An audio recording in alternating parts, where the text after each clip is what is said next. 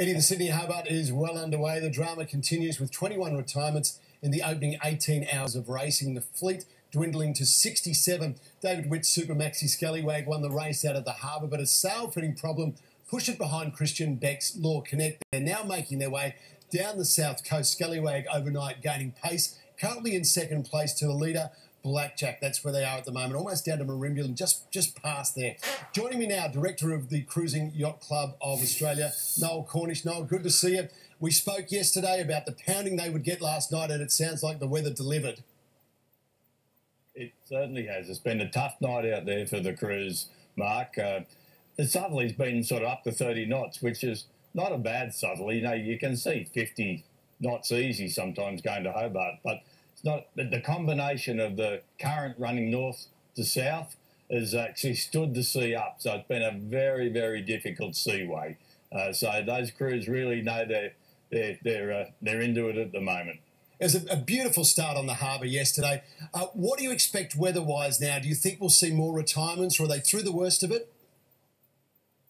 Well, I think we've now, the latest I heard this morning, we've just been going through the first skid this morning. We've got 23 yachts have retired. It's mainly damage to sails that have caused the problem, the mainsail in particular.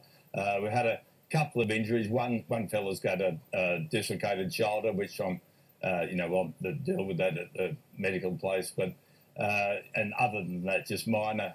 So there's not any serious injury gone on, but both mainsails have really been the main cause of the retirements.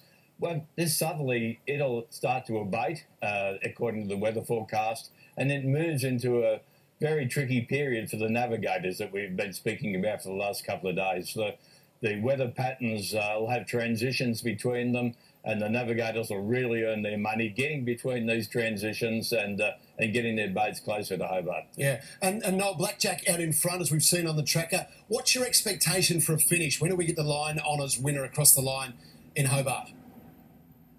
Yeah, well, the latest on that now, Mark, is I've just heard that at 6:27, LawConnect was the first boat to pass Green Cape. So we have a call in at Green Cape before Yachts enter Bass Strait, and LawConnect's out in front at the moment, but they're neck and neck. They're just battling all the way, but LawConnect just nudged in front for the Green Cape sked.